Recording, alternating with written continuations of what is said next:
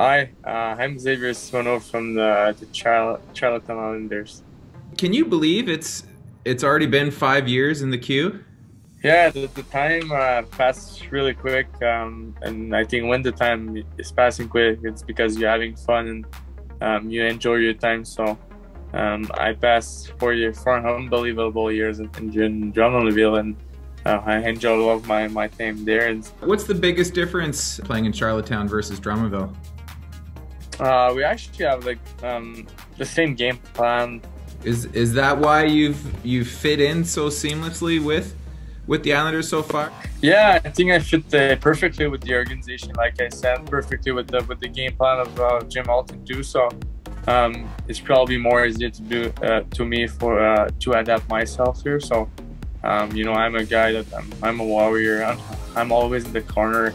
I'm always giving my 100%. So I think Jim loved it, and I love to be here too. So What was it like going back there and then being honored by the team as well?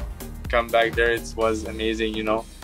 Seeing the fans, seeing the boys, seeing everything, and sharing that with my family too. So it was very emotional, and I enjoy it. And then on top of that, they give you first star of the game. Oh yeah, I went on the ice too. In the ice, say hello, last bye to the crowd, and I give my stick to one of the kids in the crowd too. So it was very special for me, but either for my family, but even for my billet family there. So it was an emotional night for a lot of people. Do you ever have to worry about a young team like that where they're coming in maybe with a little less pressure because they're not expected to win? Oh yeah, like they're underdog, 100%. Like they come here and they're not like we're gonna say it. They're not supposed to win tomorrow. Like we're probably first in the league or second, whatever. And they're more young. They're on the rebuild.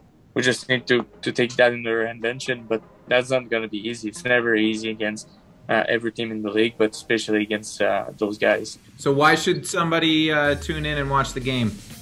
First of all, because it's the last game of Lucas Cormier, because he's leaving for the World Junior Camp, the loss. So it's I think it's fun to watch us. Like we have such a great team. We're working hard, and even those kids on the other side, they have a bright future in front of them. So in a couple of years, they're going to be like really, really good. So it's fun to watch where they are right now, and a couple of years after, what they are after. So it's going to be a fun game.